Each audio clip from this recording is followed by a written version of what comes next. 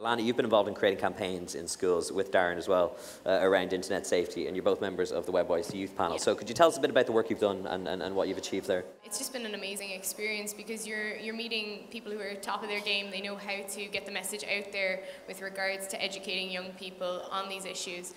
So one campaign, we did a video campaign specifically, and it was about sharing nudes and sharing graphic images online, and it was really, it went a little bit viral, didn't it? It was pretty cool. And on Facebook, I think we got like 1 million views.